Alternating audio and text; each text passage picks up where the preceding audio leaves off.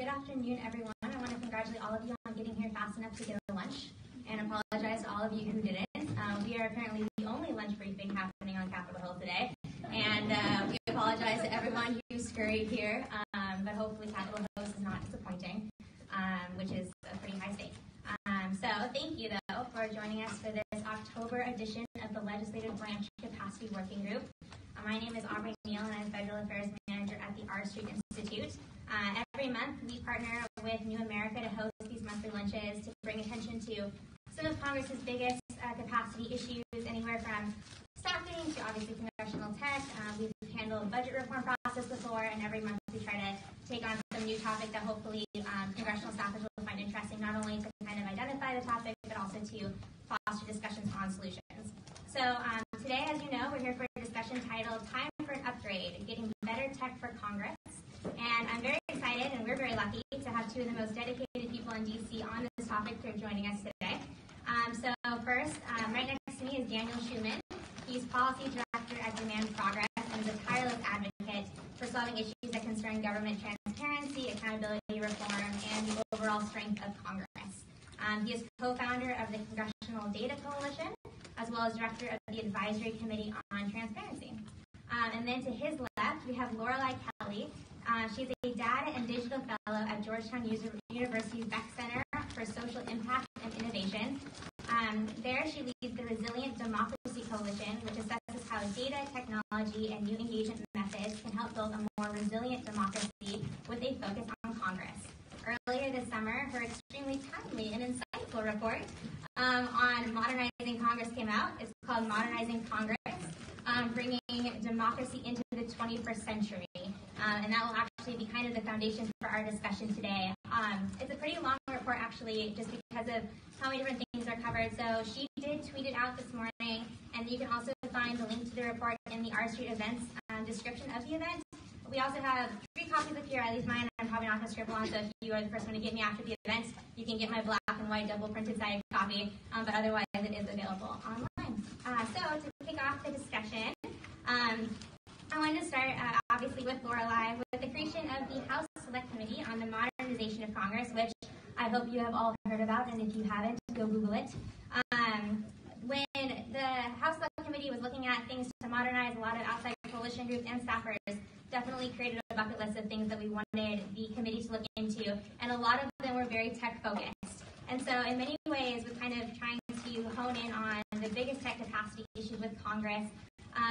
Lorelei's report was really kind of the exact resource that everyone was looking for. So, Lorelei, I was wondering if you could please walk through your research, the challenges that you discovered that Congress faces, and some of your ideas for reform. Sure. Let's see. Okay, is that better? Thank you. This is my Twitter handle, which is @Lorelei Kelly. If you want to pull up the report, this is what it looks like, the pretty cover version. So I want to start out by getting people motivated about what the potential is for Congress right now. And you, if you work here, if you work in and around Congress, what you might be able to do in the coming years. So first of all, I just want a little bit of a thought experiment. Just if you sit here and look around, this is the most important and powerful representative assembly in the world. Congress has the power of life and death. It has the power of spending. It is the most diverse and potentially inclusive representative system in the world. I could argue with you about other possible parliaments and legislative bodies that could come close, but nothing comes close to the first branch of government. And we, in the last 20 to 30 years, have let it become derelict and the roof falling in. Take this for an example. In the last 2 years, or in this year, in fact, Americans are going to spend more to see Hamilton the musical, a musical about the founding of this nation, a musical that shows how people died and sacrificed for this democracy. We're going to spend more, or has made more money than 2 years of spending on the U.S. Congress on the system maintenance for this place that you work in every day. We should be indignant and appalled by what's happened over the last 30 years to the first branch of government.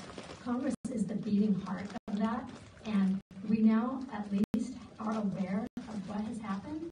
What has happened is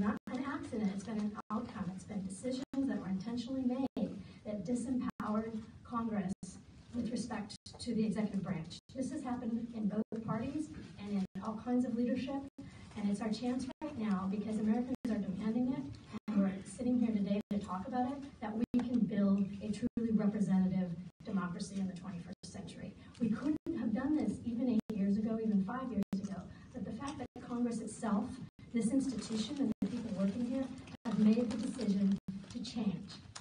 This report I wrote a couple of times before October. The one that I wrote was much longer and more academic. I threw it out last January and wrote this in about 4 weeks because the Special Select Committee on the Modernization of Congress got created. And the other report I had written just wasn't that relevant anymore. So what I did with this report was write it basically as a directory for you. Read the footnotes. It's full of resources and names of people that are here to help modernize Congress. So this conversation has been happening kind of underneath the radar screen for a number of years now. There are a number of informal groups and more formal groups working inside Congress. Daniel can talk about those at length. But I'm just going to say what I did for the research that is in this report. One of the things that I think we have the potential to do now is devolve Congress more out into the states and districts.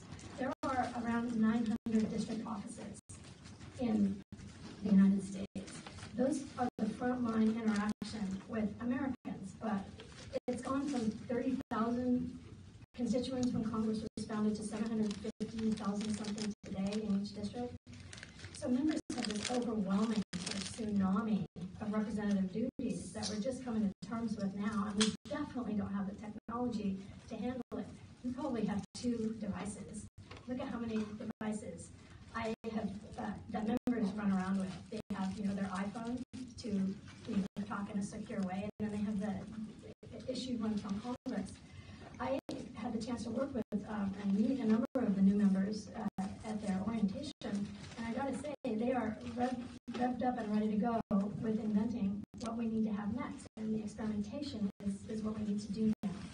So I focused on district offices and the potential to basically evolve or decentralize functions of Congress more into the states focused on policy making. So Americans, but also democracies, citizens in democracies around the world are demanding more participation in their own self-governance outside of elections. This is happening everywhere. You can look at crowd.law. There's a project at New York University that has just a comprehensive list of how parliamentary systems are including more people in the policy-making process of monitoring, of the formative process of ideas sharing, of the evaluation and the metrics afterward. Here's the big problem, though. Congress is not a parliament. It's really not a parliament at all. And in fact, I would argue that one of its biggest problems right now is this tendency to want to shove this one-size-fits-all, top-down hierarchical model onto it. It's not built to serve in that way. And I think that's one of the reasons it's kind of stopped working. Members are required to represent. They go back to their district, and they feel cut out of their own workflow right now because of the hierarchical top-down model that largely the parties have imposed on the institution. And so there's a chance right now within the rules of the institution itself, because if you look at the bone structure of Congress, it is really an amazingly representative system. It's just obsolete and old and not fit to work in the modern world. So the organization is there, but the upgrade is coming. So what I did in districts was figure out where public serving information and a structure for that already existed, and how members and their district staff, working together with their Hill staff, could start creating a more inclusive supply chain of information into the thought process of Congress. And we found that there's a huge sort of empty space right now in the formative process of gathering ideas for lawmaking. So this is before a bill gets dropped. And then there's a whole other set of things we can do with new collaborative editing platforms and all kinds of sort of mission statements for bills. And we can talk about that because we're already piloting some of these things in committees and with members in their states and districts. But the other piece of this is happening right now is Congress as an institution and democracy around the world is really sitting at this intersection of ideology and greed, just to put it really bluntly. When the last time America faced a global existential threat of ideology, fascism rising in Europe, World War II, the greatest generation, the defense industry came together and decided that survival of democracy in this nation was more important than their profits for a while. And they came together to defeat this global menace. In my view, the tech industry should be doing that right now for democracy. And I don't have any sympathy anymore for talking to the tech industry about fitting Congress and democracy into their business model. This has to be first. It has to be the first priority, and it can't wait in line anymore. So I come from, originally from Silicon Valley, and I went to school there, so I feel a little bit comfortable being able to say that. I just came back from San Francisco. San Francisco, if you go downtown, looks like Blade Runner. If you haven't seen the movie, if we leave civics up to, or if we leave democracy up to Silicon Valley, we're going to have perfect pizza and fewer voting rights. It's not going to end well unless this institution stands up for the values of a resilient representative system. I'll talk about what we can do in the Q&A, but what I did in districts was basically work with three members: Representative Rick Crawford from Arkansas, Seth Moulton from North Shore, Massachusetts, and Jim Cooper from downtown Nashville. So we did an urban, rural, and suburban district. They all had different needs, but every single one of them was working to create a trustworthy, authenticated method for getting more information from their own constituents, both affiliated expertise like people with degrees, but also lived experience like a farmer in the Delta. How do we get that information into policymaking in a world where information is continually being more and more weaponized to the point where we now have to deal with computational propaganda? So a lot of what we need to do is go back to basics and go back to humans showing up at least part of the time in a room and solving these problems together. The good news is we're really good at that. And we need to rediscover the modern version of that. And I won't go into what I documented in here, but I'm happy to share everything that I learned, plus the research agenda, which you can take back to your own district and ask those same questions. And I spent 16 months in districts with members asking these questions about who do you trust, where can we build a knowledge commons for Congress that's decentralized, like through libraries, through makerspaces, through public and land-grant universities. And all of the, like I said, all of the system is there. It's just not connected in a way. We even have the laws that allow for it already. And again, I'm here to help you do that because we're now, for the next 2 years, through Georgetown at the Beck Center, we'll be looking at models of experimentation, of bringing civic voice into the workflow of policy. Well, thank you so much. And then, Daniel, what do you think about text capacity issues, and where do you really see the highlight being with where kind of the select committee needs to concentrate, and also kind of both the low-hanging and high-hanging fruit of where you think that staffers and members should concentrate? So those great questions. Thank you so much for having me, and Lorelei. I really enjoyed your presentation. No notes. So as you were saying that, I had sort of three major points that struck me. The first one is, why is there this dysfunction? And the dysfunction around technology in Congress mirrors the dysfunction in Congress itself. When you look at the way that Congress functions, the way that it's structured, there are multiple silos. Like everybody kind of does their own thing. You have what happens at the Library of Congress. You have House offices, personal committee leadership.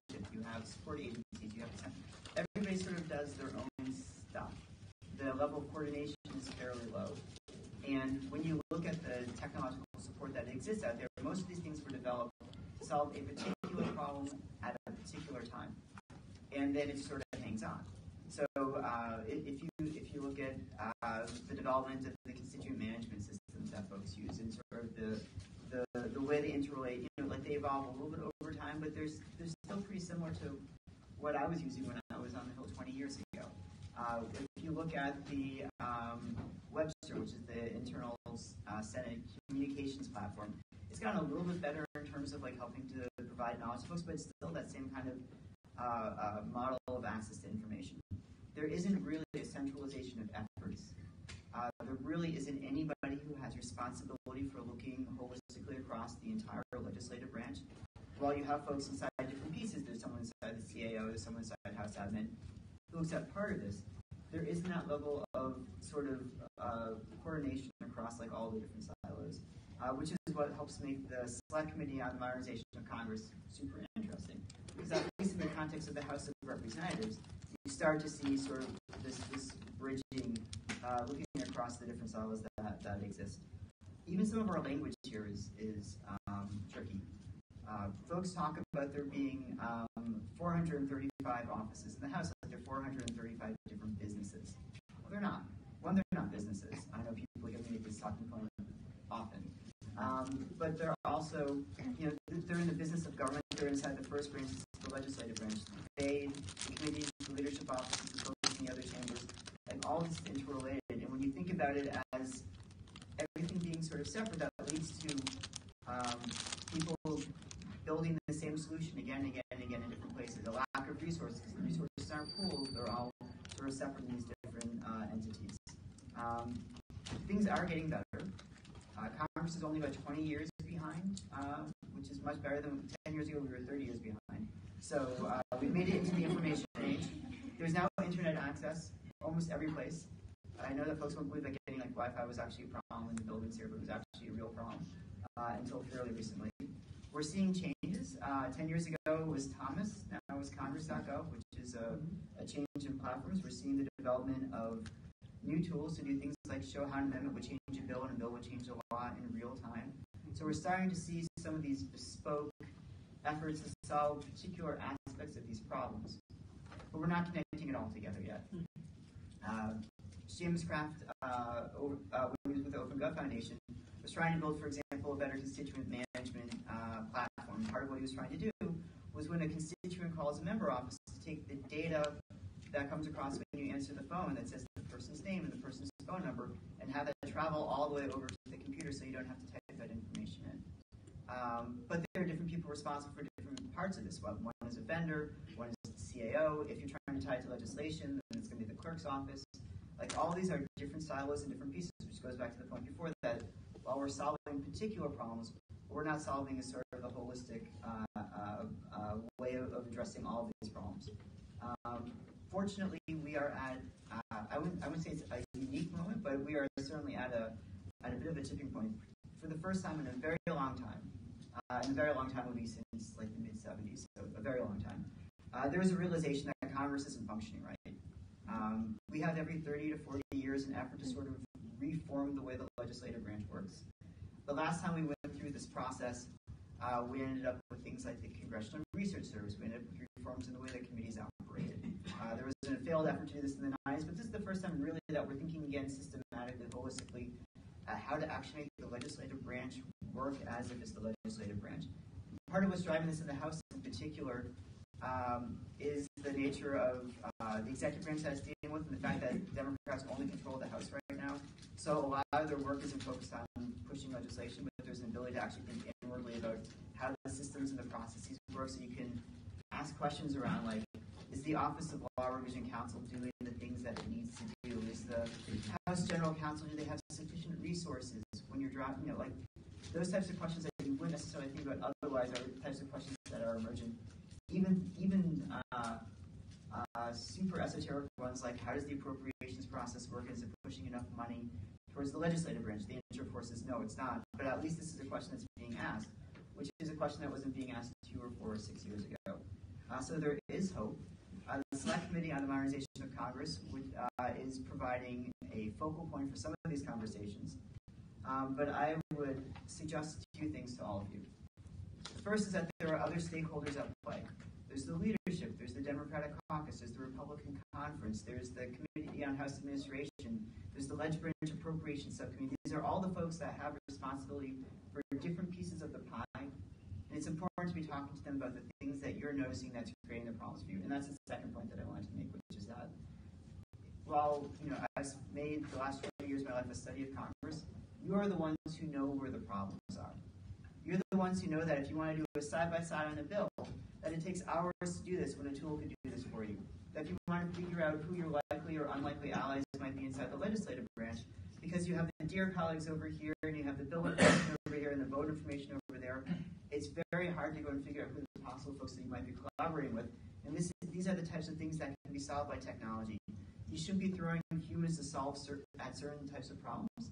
And we have an opportunity, at least for now, to think about how we can address those problems from a technological perspective. And the final thing that I would suggest is that Congress is good at a lot of things. One of the things it's really bad at is thinking about itself as an institution and, ironically, institutionalizing that thought process.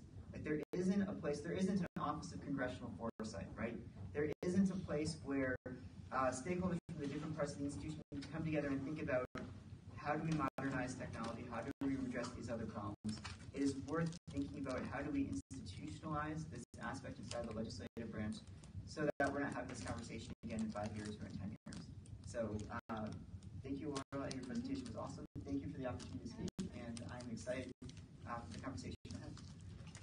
So kind of the first thing I wanted to kind of open up for questions is I'm actually going to ask the audience and the panelists the same question, but I'm going to do the panelists versus the audience so I can think about it. But I know I am a recovering Hill staffer, and I still remember, and it still amazes me, that to do co-sponsoring of bills, you have to send your intern down the hall to actually have members sign a piece of paper. Like that's a really simple example of something that it seems so normalized in Congress, but really shouldn't be something that is a hard copy. Even the fact that there is just still fax machines in most offices and that they're actually expected to be used is something that seems completely out of place with where Congress really should be.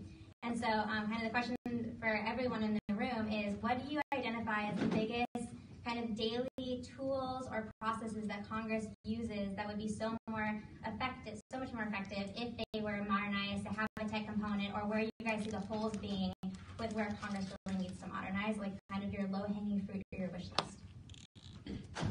So panelists first. What do you guys think? I think it's actually in the information ecosystem. Sorry, that is a super vague answer. Let me be very specific. One of the biggest problems with Congress is congressional turnover, right? Staff are not here for all that long. And there's a lot of things that drive that. But one of the consequences is that staff often live in, it's very hard to get information about what's happened previously. You've seen, I'm sorry, I'm going to do this thing that I've done before. So you're a staff, right? You've got HR 123 right here, the 116th Congress. This is the bill you're asked to evaluate and figure out. There's a Senate companion. You may or may not know that, right? CRS may or may not have identified it. I used to work at CRS. The folks in the office next to mine, the legislative information system, they may or may not have found the companion bill. Maybe it's the same, maybe it's not. There's no really good way to know.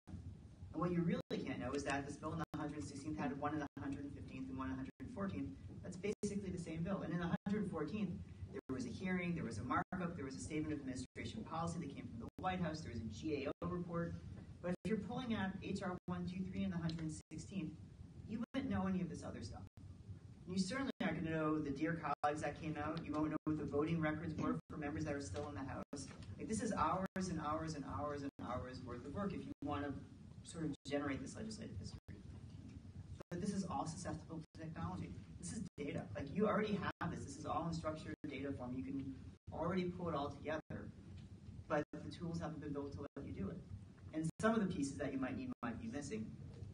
But generally speaking, it's all there. It's just not assembled. And it can take hours and hours and hours if you want to do that. So my suggestion, like the low-hanging fruit, is connect the pieces. Connect the dots. Have something that makes the staffers smarter at the point they're trying to solve the problem. Because what we don't want, which is what was the case now, which is that you rely on people like me who are federally registered lobbyists to tell you what happened 10 years ago. There is nothing wrong with having people from the outside having opinions. But when it comes to facts about what happened before, you should have your own independent, dedicated sources of this information.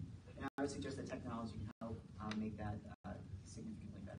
That would be incredible. Thank you. Yeah, that kind of like sort of data fusion center for offices, I hear a lot. It's just the reach back capacity. So the good news here is that a lot of Americans don't have sort of state-of-the-art industry standard technology. I'm from the Four Corners, a horse farm in northern New Mexico. It takes 2 hours to watch Seinfeld. Because it's always, you have to let it download for 15 minutes and it stops. And then everybody's asleep in the living room before anybody watches it. So that's the good news is that there's a lot of people who identify with Congress. One of the things that I found in the districts, in the district offices, is this idea of how do you create structured data in one of the most unstructured, serendipitous, almost random places in the universe. I mean, people write amendments on the backs of napkins. People vote like the person they had lunch with or got off the elevator with. I worked on the Hill for 10 years. I was the national security staff person. So besides the system being secure, that is the overarching need for us. And in some ways, Congress, I think, is still pretty safe because it's like an upstate New York water system. There is no mission control, so you couldn't take it down. But that's going to change. The sort of industry standard for business enterprise architecture and business intelligence, all of the stuff that Daniel just mentioned, it exists. It exists in the private sector. We need a public serving version of that. We need to be able to afford it. We can't keep jerry-rigging solutions here. The one thing that I noticed for sure in terms of policymaking and allowing more people in that into the process is we need institutional upgrades of like the ethics, the franking rules, the content moderation of Congress, and the ethics rules in some ways. Like right now, land-grant and public universities have access to Congress in a way that in my view, protects data that's coming in so it can't be purchased and gamed nearly as much as if we just leave it open with no way to sort and filter the information coming in. So simply having the institution come up with the rules of engagement for itself would be a huge step forward. Because if we don't do that here inside Congress, like Daniel said, people try different things. They're bootstrapping all kinds of solutions with Code for America and with the computer science department at the school down the street. Everything from sort of a text thread at a town hall meeting to a makerspace that's trying to help on legislation for sustainable ocean policy. These are actual real things that I saw when I was out in districts. Another one that I thought Rick Crawford did really well was he created a sort of citizen working groups around each of his committee assignments. So he had a sorting and filtering mechanism that was human and authentic and based on relationships that he had known for years, that was open and actually able to do sort of policy thought work while he wasn't even in town. This is somebody who it takes 12 hours to drive between 4 district offices. I think the only other person who had such a big district was Steve Pierce in southern New Mexico, but he was a pilot. So he could, you have these random things, so he could actually do the FaceTime in a way that Mr. Crawford can't. So here he is driving. There's all kinds of opportunities. One of the other things I saw that's simple is members use their YouTube channels very poorly right now, and that's a way that if you had a partnership with like your local state land grant community college for people to do issue backgrounders in video format for members. Like to me, these kinds of rules that one of the things we need to do for sure for the system to improve and survive in the long term is get the conflicts of interest out of the supply chain of information. At the very least, we should be able to create an auditable supply chain of information into Congress. That means we know who pays for what information. Or if it's just because citizens are getting together who have really good experience and knowledge and want to help. I saw examples of this, and people ask for this all the time, just a Q&A widget on a member's website when you have an Ebola hearing, and they want to hear from veterinarians who had experience in West Africa in their district. And believe it or not, those people do exist everywhere. You can really, we have, 300 million something, or people in this country. They have amazing experience. There's no reason that they should be shut out like this. So I know that wasn't a precise example, but the one example I'd give that we have already done is if we want to create a common knowledge pool for policymaking, there's a way to do that in the rules right now. We just ran something called a side hearing in New Hampshire with Representative Custer and Mr. Pappas, where they had about 30 people to come in and talk about PFAS, which is a groundwater poisoning problem.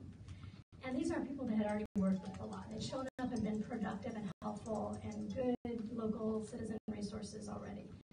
And what we did just was simply create a form that hashtagged civic voice, PFAS, New Hampshire 1 and 2, and the date. So it can be discoverable now in a machine-readable Congress as a civic voice on PFAS. You can do that. So we have them do that, and then the members can enter it into the record or into the extension of remarks back in Congress.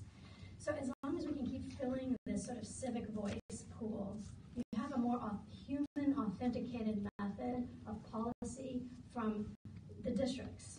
And we're not doing it at the last minute. And then the question becomes, how do we create this,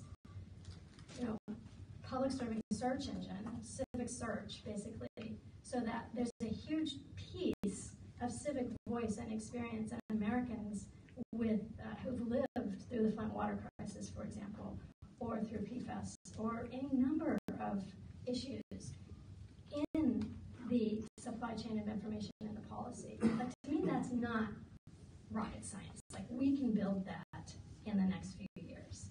And what we can do here is start tagging that. And I can help you build a form.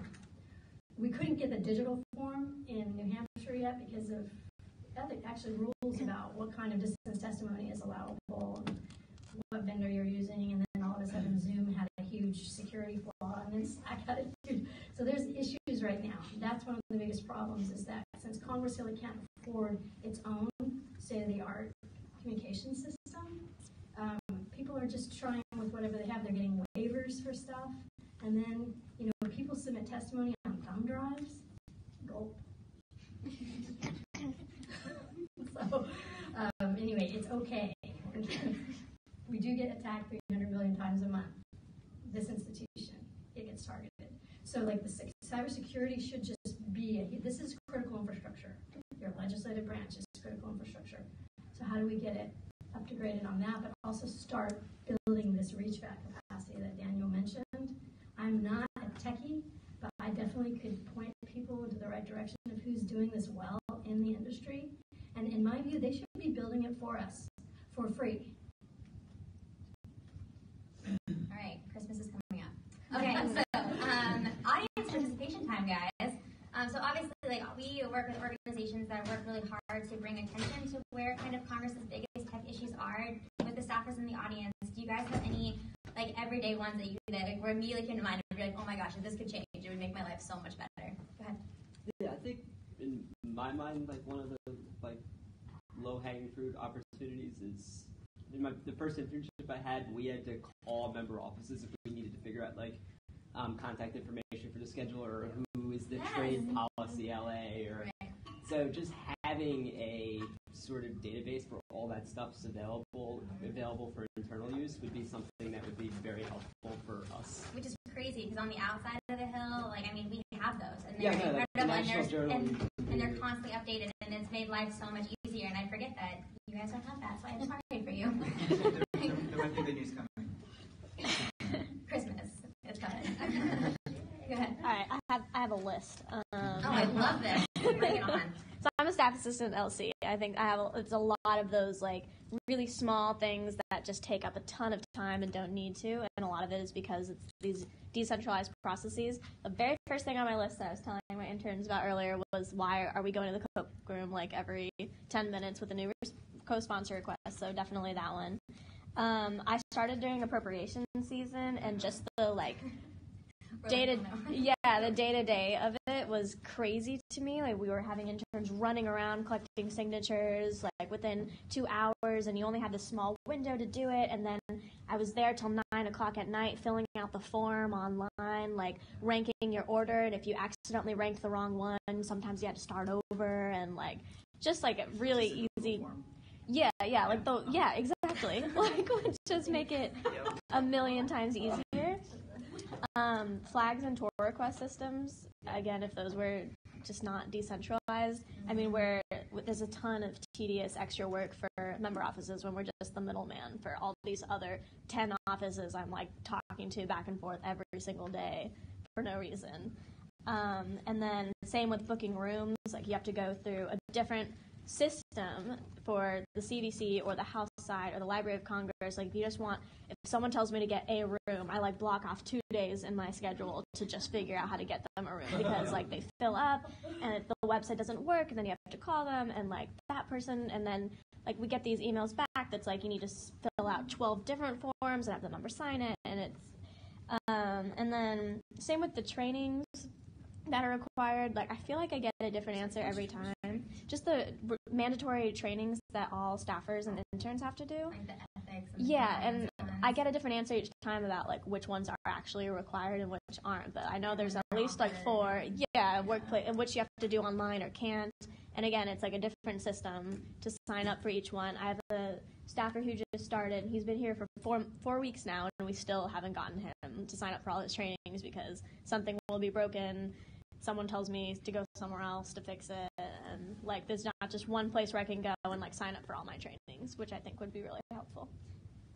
Okay, I think that's it. That's great. It's so helpful, honestly. Yeah. Yeah, I just reached out to my staff assistant with this question. He'd like to know, has Congress considered commissioning a bespoke piece of software to scrape the web for press clips and sort of output that into various formats? Oh, that exists. It does? Yeah, so Derek Willis at ProPublica has built a tool that pulls down all press releases for, I know it's all personal offices, maybe community as well, but it's available. Derek's not learning. I can't remember what it's called, but there's also an API behind it for ProPublica. If you come up to me afterward, I will remember by the time you come up what it is. But yeah, you can search through it. They used to be called Congruate. All these tools have terrible names. Represent. Is it Represent? Represent? But there's a particular name for the. Anyway, we'll talk about it. Yes, but the press clips exist. Cool, thank you. Yeah. One of the things I would just mention, there's this huge opportunity for people to work with this new sort of generation of community information and new forms of participatory newsmaking. Like, what if some of that was formatted for Congress while they're collecting the news anyway? Hearken is one of them. Document is one of them, where citizens are going. What happens when local news dies off or gets bought up by a national syndicate is it becomes much more expensive for that community to borrow money. They actually become less valuable in the eyes of investors. And that's a Bloomberg piece that's actually cited in that report if you want to see. But that's one of the things that we found is this huge opportunity if members would just connect with those new organizations. Are there any schedulers in the room by chance? I know they usually can't get much. I'm always really curious where schedulers have the tech issues, because I feel like they're an area where they don't have very much modernization. I remember horror stories of staffers running through with pocket cards because their member's schedule gets changed and they don't know how to use the app on their phone yet, so they run with paper copies of their schedules. So that's a great one. Might it be helpful? So there's a couple things that have changed that bend this.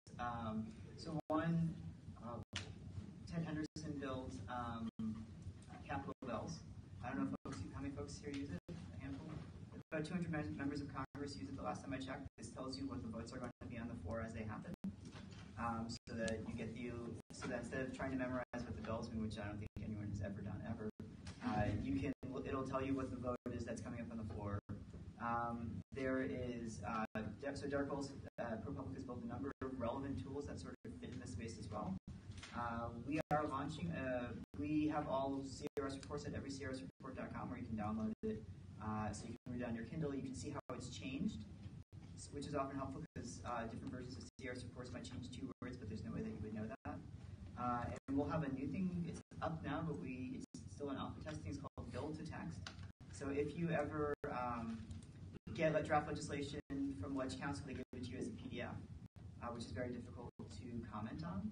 So if you put it on this tool, it'll give it back to you as a text file, so that you can then put it in Google Docs or Word and collaboratively draft it, or send it around for other folks for comment. And there are a number of other sort of things like that. The sign-ons for members that is currently being built, or it's out for evaluation. African House Admin Susan Davis's office have requested something like that. I'm sorry, what is that sign-on for members? Oh, so that instead of having to send someone around to sign on to the co-sponsorship. right. Christmas delivery. So that's coming. And there's one other thing that's in the works now. Is being built. There should be a version of out soon, which is being built by the clerk's office, which is it's an implementation of the Posey rule. And what it would do is it shows you how an amendment would change a bill in real time, and how a bill would change the law in real time. So the idea is that you're in a committee hearing or whatever, you can sort of push a button and it will give you the two different versions, so that you can understand pushed up against like the U.S. code, so you can actually see what changes. That way you don't have to go through it and try to like unwind the whole thing yourself. It's a very tricky problem to do. They've been working on it a couple years, but that should be coming soon. And there are other things as well. One other, which already exists, is a vote comparison tool. So you've got two roll call votes, and you want to know who stayed the same, who flipped, and who split. You can put in the two roll call votes for any vote between 1995 and present, and it will give you the split, and you can download the list as a spreadsheet. So that helps you find allies and also people who are involved with it. So there are efforts to do some of these things, but obviously like the list of 8 things that you have, like these are really helpful.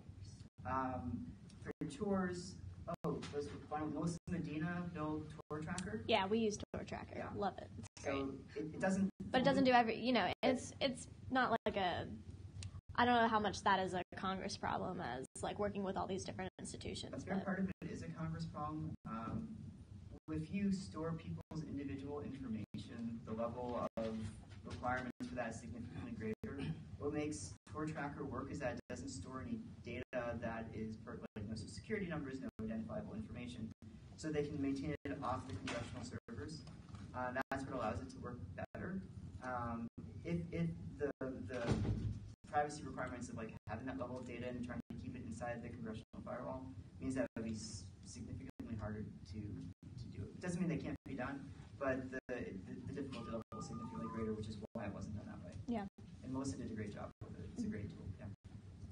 So, in a similar way with the co-sponsoring bills, I also wonder if there would be a more digitally advanced way to have people sign on to a letter that we're sending out.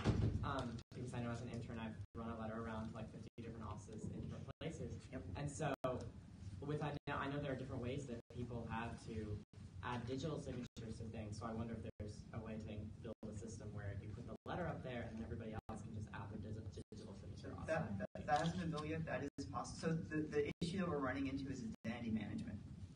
So do people remember when there was the doxing of a couple senators on Wikipedia during the Kavanaugh hearings? So what made that possible? 2 things. One was it was an insider threat. The former staffer who was working on the House side was able to had someone get back in on the Senate side.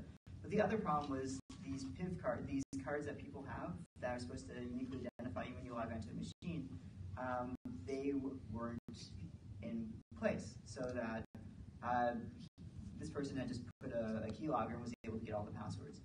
What you need to have something that identifies you as you, so that if you're signing on for your member on a dear colleague or on a co-sponsoring a bill or whatever it may happen to be, there has to be a way to know that the person who is signing on is actually the person who they say they are, and that they have the authority to do so.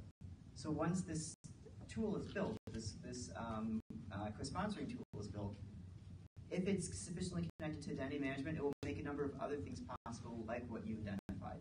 But the real hard part has been proving that you are, in fact, the LA with so-and-so is authorized to sign into this thing or to these set of things. This goes back to the point that was made, I think, at the beginning, which was about the contacts database. Who are the people in the office? What are they responsible for? How do you know it's them? There's a number of RFPs out from the House and the Senate to do a lot of these things to purchase this technology, but it's not fully ripened yet. So that's kind of what we're dealing with at the moment. I just had one question. When I come into the office in the morning, I'm also an intern. There's a lot of newspapers at our front door, which I didn't know if we can make a system that we request which papers we actually want, because the majority of them get recycled, and I feel like that's just kind of a waste. Are you guys? You're not subscribing to them; they're just being dropped off. They just get dropped off. They say they're just like a courtesy of like Political or China Daily or whatever. Which controversy with the China Daily recently, right? Yeah. There's an effort around that. Yeah. I don't know. I don't know the answers to that. I do know that there's a lot of deliveries. I think there's like 5 deliveries a day, unless it's changed when I was here, for mail, and that there is some level of control that can be exercised through the postal service. But I don't know about the other stuff. So sorry. I haven't heard that on that's awesome. Yeah, I think we talked earlier. I'm Ken Phelan with a technology company called Storm Center Communications. We do geographic information systems, which is geospatial mapping. We have an application called Congressional Situational Awareness. We can have Congress members know exactly what's happening in their congressional districts, no matter where they are, and then connect all their staff on any device. It's like geographic location intelligence. An example, in March, when the tornadoes hit, I think, Georgia and Alabama, we were able to at least outline the damage paths on 3 maps and send those to every member of Congress, to the governors of each state, and also to the directors of emergency management.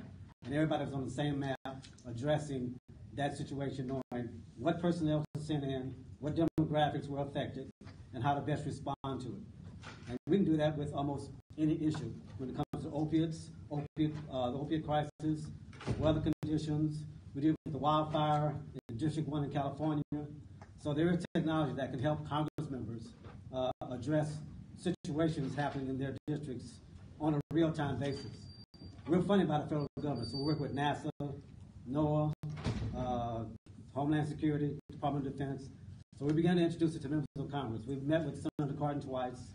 There are other members of Congress that want us to come and do demonstrations of the technology in their offices. And actually, kind of to piggyback off that point, so obviously there's a lot of tools out there that can really benefit Congress on the inside, but all of it takes money from appropriations to get there. So with kind of the staffers who are here, what is something, and this is the last question for you guys before I turn it open to the audience, but what is kind of like the talking point or any recommendations that you have that these staffers can kind of take back to their member or kind of start conversations on the inside, either with constituents or, like I said, kind of interstaff conversations of how to encourage why this is worth the investment from appropriations or just from the committees to give attention to moving forward? I would just go for the big top line is that in a world where democracy is at risk, your legislative technology and digital infrastructure needs to be looked at as critical infrastructure. It needs to be secure, protected, and comprehensive. And we have models of how to do that.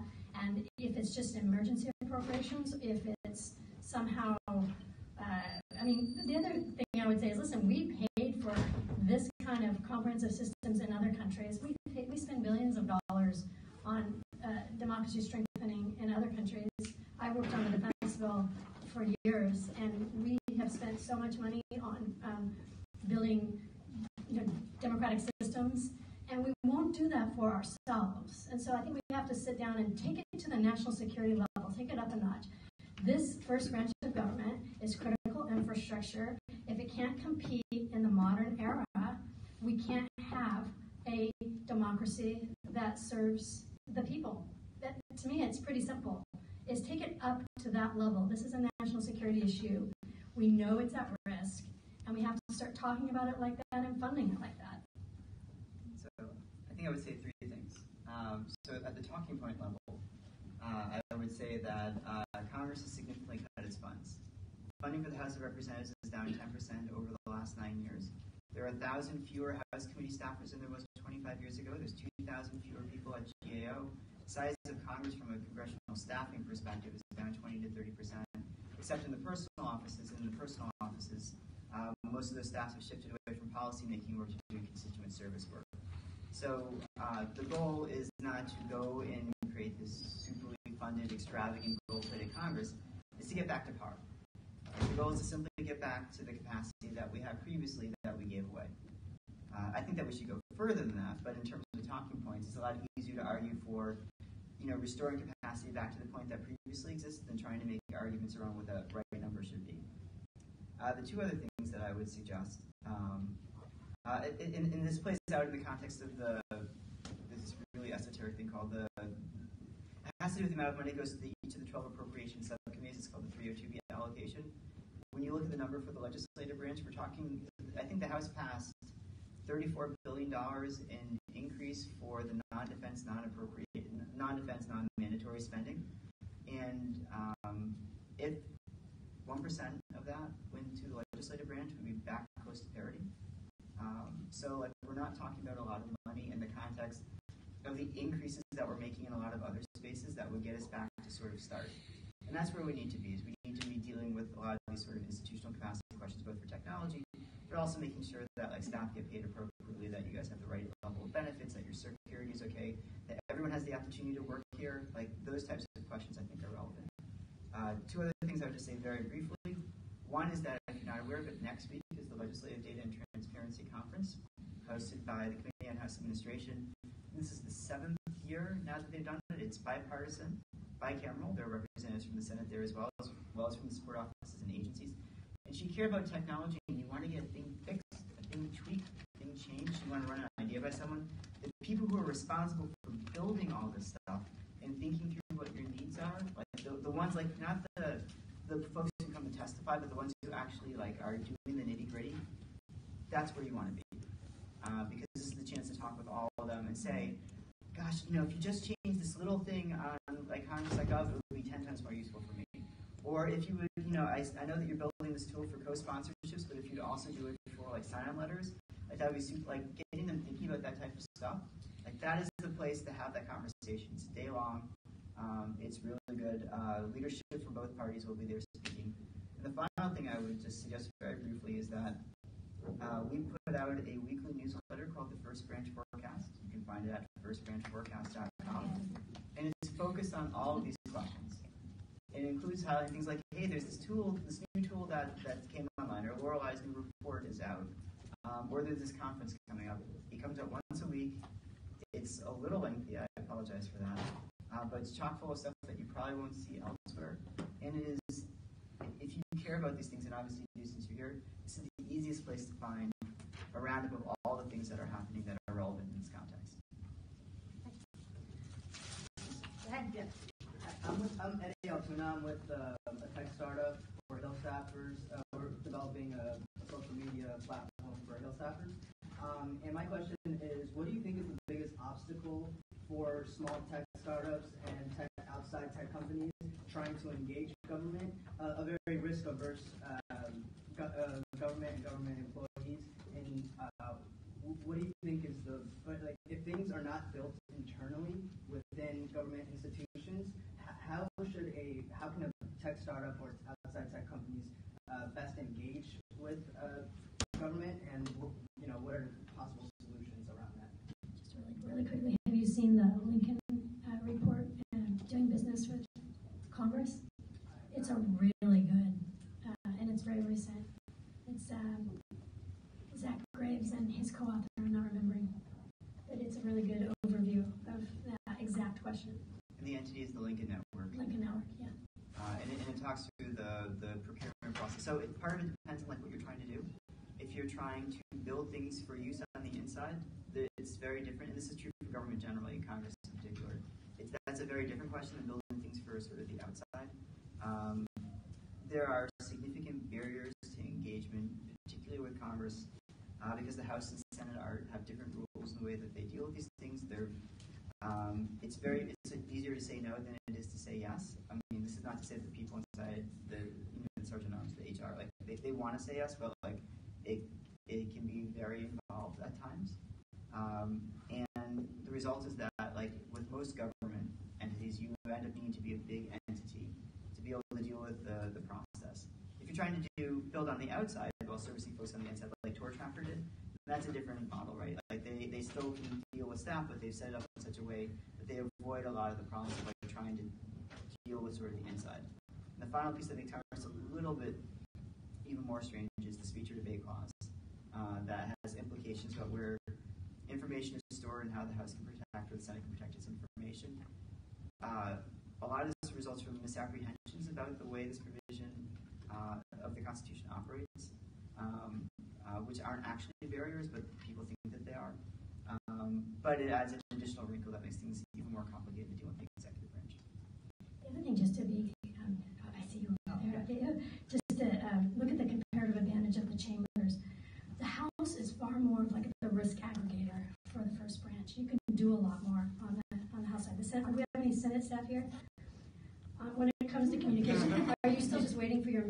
flock of messenger pigeons to die. and the flares and the smoke signals in terms of communication. I mean, I think there's just going to be a lot more showing up in person on the Senate side, but the really interesting place for that chamber to experiment is in the deliberative process. Because it's these 6-year terms, there's more room for experimentation on deliberation. I can share a memo that I wrote on the comparative advantage of the chambers for communication. But the House is sort of younger. You had like 26 millennials elected last year. They're much more in their districts, interfacing with people and needing to collect and structure information in a more helpful way. So I would just argue that the biggest challenge for us is going to be getting the chambers to share by default. So when I came to work on the Hill, I came in the late 90s. It was to replace some of the functions of what was called the Arms Control and Foreign Policy Caucus. And Daniel mentioned that the capacity of Congress on the staff level used to be much higher. So this was not just a Democratic and Republican study group for members. It was staffed with 7 or 8 people with really good topical information on a really nerdy topic, nuclear security. And but it was also shared between the House and the Senate. And there's really no reason that these chambers shouldn't be creating, again, like the civic voice knowledge pool, and that the Senate could take some of the risk out of the deliberative process. And the House could just be throwing the spaghetti on the wall constantly, figuring out what works, how you're going to structure it, and sharing it by default. Something I heard from Democratic, and I worked with both Democrats and Republicans when I was on the Hill. All of my program in the Senate was with Senator Lugar, a great institutionalist, and on the House with a bunch of Democrats and Republicans, was the willingness of people to share all kinds of information, especially formats, regardless of party, regardless of the sort of political process. And something we've really lost sight of, I think, as Americans, is the bright line between campaigning and governing. And the bigger problem is that the technology and social media available to us makes governing look like campaigning, and it's just constant. And we have to bring that bright line back, that this is campaigning and this is governing. And if we can't create a space for a thoughtful, deliberative process, we can't have the democracy that we want. And so that's another thing that you can do back in your districts. And no matter how much technology we come up with, it's really still going to be people you trust in your community coming in person and talking. And just to say this is, I think that what's happened, the civic memory hole that we've fallen into with Congress, it's a failure of leadership on the one hand, but it's a failure of citizenship also on the other hand. Americans need to step up to this, and I think that they're looking to their members of Congress to say, hey, come help me with this challenge. Hey, you data science meetup, can we have a data science meetup about some of the needs of this district office? Or people want so badly, maker spaces are great sort of field hearing venues.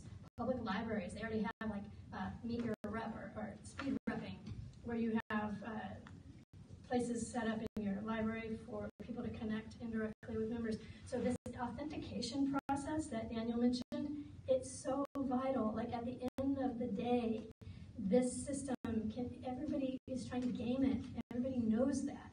We have to figure out a system that works for authentic representation. And I also think at the end of the day, like you can't avoid showing up in person as humans and just doing the work. And that I think is going to be easier to do outside of DC.